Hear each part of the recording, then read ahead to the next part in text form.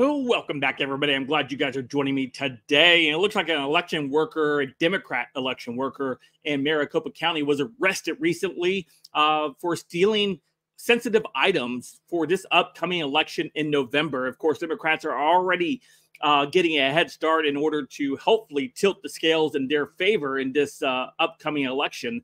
This Democrat, of course, decided to go ahead and steal some very sensitive materials where it would have impacted the tabulation counting in this upcoming election.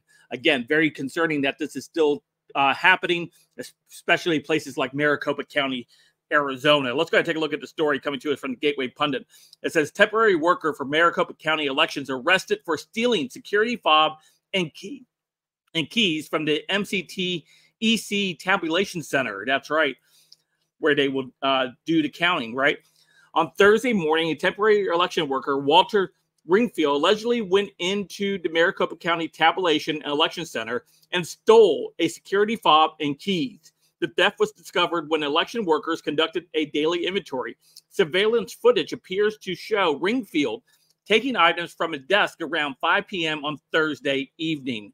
Ringfield was seen on surveillance camera footage taking the missing item from the desk around 5 p.m. on Thursday, according to court documents. On the desk, there was a red scrunchy wrist lanyard with a security fob and keys attached. The probable cause statement for Ringfield's arrest says Walter stops at the desk, grabs the lanyard with the security fob, and continues to walk. Walter then puts the security fob and lanyard into his right pocket of his shorts. Detectives served the search warrant for Ringfield's Phoenix home Friday and found the security fob inside the bedroom dresser and the wrist lanyard in his car, according to the arrest report. The probable cause statement said that Walter stated the reason for taking the fob was because he wanted to clean up. I'm sure he did. I'm sure he wanted to clean up for sure.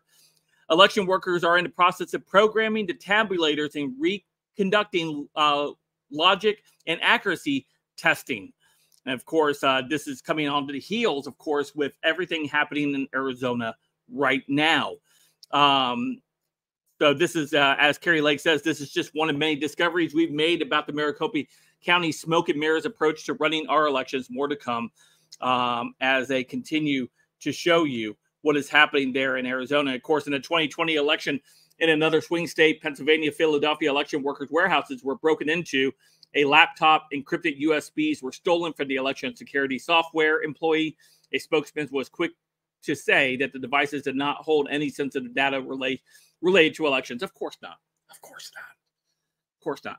But of course, with this recent development here in Arizona, with this Democrat being arrested for stealing a key fob with keys and having access to the tabulation machines that would be calculating vote tally, this is why I think we should probably even move away from these types of methods, because if they can be programmed to count certain ballots for certain weights, it really would tilt the scales in one direction or the other.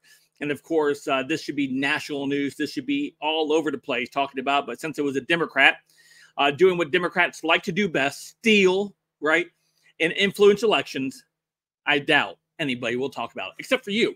I know you guys will talk about it, and you guys will share this video out as far as you're able to. So don't forget to follow me over on Twitter and all the other places. Don't forget to hit like and subscribe. And until next time, I will see you guys later. Have a great day.